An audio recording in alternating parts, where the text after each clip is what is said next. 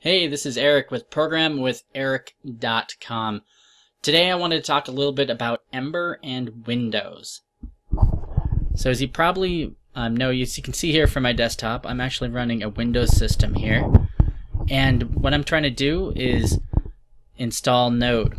So let's say you have a brand new installation of Windows and you want to do some development on it. I've talked about in past videos of using PuTTY. You can have your own server somewhere, and Linux server, and remote into it, then do all your programming remotely. But let's say you're in Windows and you want to stick with Windows. So the first thing you need to do is to install Node. And with Node you'll get npm, and you'll need npm to install Ember. So if you just go to the Node.js website and you go to the download section, you'll see you have an option to download the Windows installer, and from there you can do the 32-bit or 64-bit. I'm on Windows 10 here. I went ahead and did the 64-bit. After it's done downloading, I won't go ahead and download because I've already done it here. It'll install it, and it'll also install it on your path in your Windows box, so that way you can access it anywhere you need to when you're on the command line in your shell environment. The next thing you need to use to get programming in Ember in Windows is Git. When you use Ember CLI, it uses Git to download the repositories. I used it from git-scm.com, and the 64-bit. When I did the installation, it asked me a question if I wanted to have it be available on the command line. I just chose the option to say yes there, so that way it was available. Just also one other note, when you install Node, the latest versions of Node come with npm 3.3 as of this recording. You really want the later versions of npm because Windows does have a problem with longer directory paths, file names. So if your directory path becomes too long, there's some issues, but the latest version of Git, the latest version of npm fixes that, so you don't have to worry about that. Usually version 3.0 and on. So after you have Node installed and you have Git installed, then you'll have to figure out what shell program you're going to use, because you'll need to get on the command line to be able to create your directory structure and move around. And then you can use your favorite text editor like Sublime or Atom or whatever you want to do it, to actually do the programming in, or Vim. You can also get that working in Windows, of course.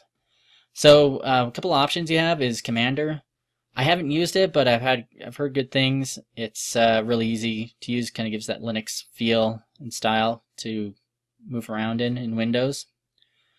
Cygwin, I have used quite a bit of Cygwin.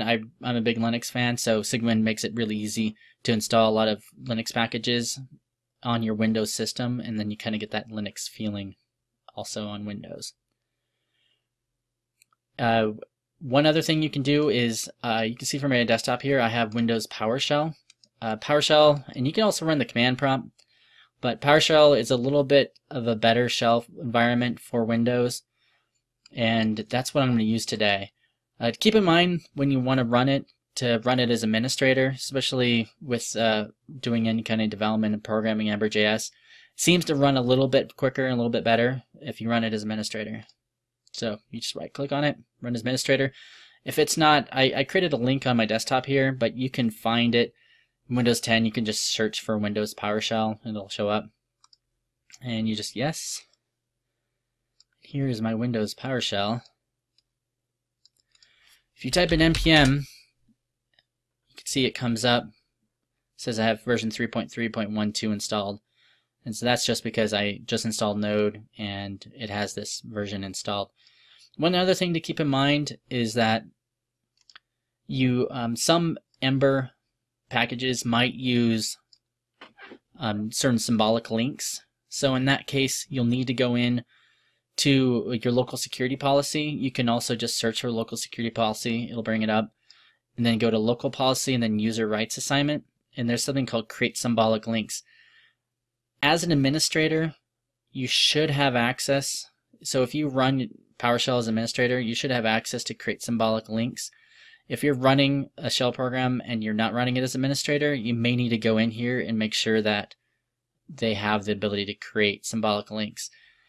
I haven't tried it without it, but it's a good idea to have it. Your Ember packages, your NPM packages should still work if it can't create symbolic links, but it may not. I haven't confirmed that yet. So after you have NPM installed and you have Node installed and you have Git installed and you got your PowerShell, then you can go ahead and start creating programs. So I created a directory here, and I already created one app called My New App. But to install Ember, it's just like you would in your Mac OS environments or your Linux environments. You do npm install Ember CLI and then -g. And then that would go ahead and start the installation of Ember CLI. But we're going to go ahead and stop that because we already have it installed. If you go Ember CLI, excuse me, Ember,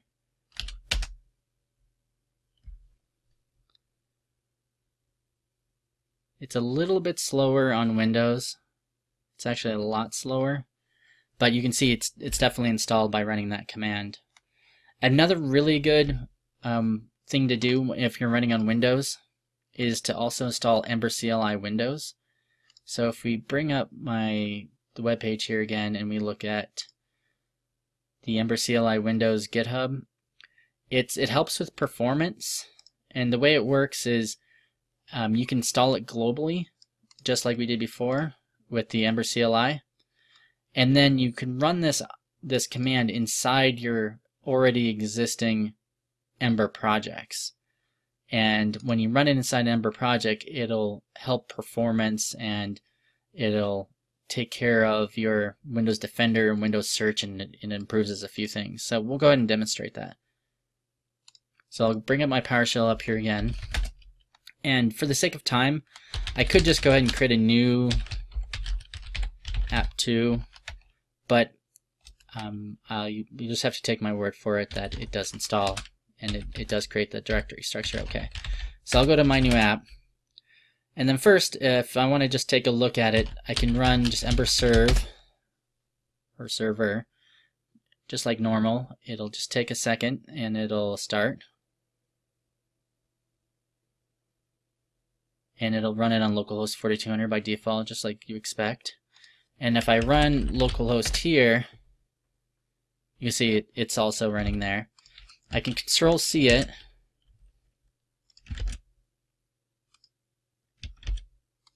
just takes a second.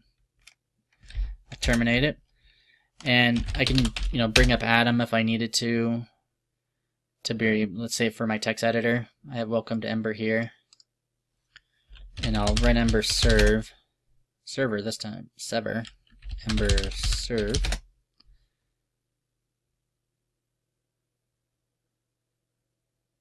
And you'll see it just works just like you would expect on the Mac or Linux environment. If I make any changes, it auto loads.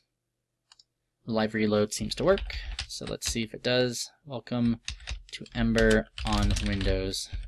Control-S to save it. You see in the background it automatically updated. So I can do all my development just as if I was on my Mac or Linux PC. So going back to Ember CLI Windows, so if I have this command installed, Ember CLI Windows -g, just npm install Ember CLI Windows,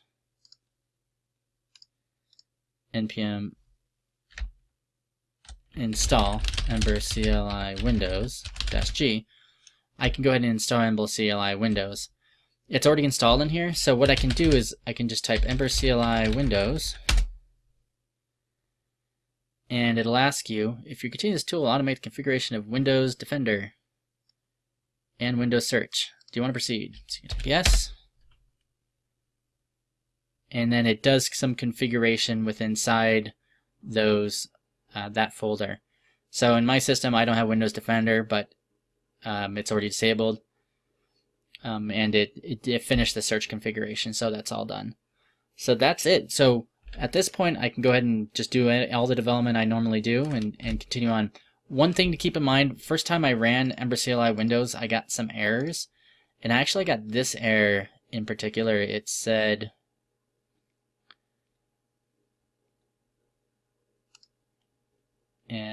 right here, should you get the PS security exception, allow your PowerShell to execute script by running the following command. It'll tell you to run this command if you get this error. So PowerShell as administrator, start run, and then you run this command right here. So it'll tell you when it gives you the error. It'll be a big, ugly looking error on the screen, but you'll just need to run that, and then you won't get that error anymore. So keep in mind, I got it, and then I was able to do this, and everything fixed itself. So that's about it. So that's how you can run Ember in Windows. It's really simple. It's still going to be a little bit slower, but I haven't run into too many problems. I haven't tried to create any crazy programs in it, but it seems to work. One last thing is the embercli.com user guide. It has some really good information about running on Windows. It talks about the Ember Cli Windows add-on that I just mentioned earlier. You can actually run the Ember Cli Windows as an add-on instead of running it globally as I was doing before.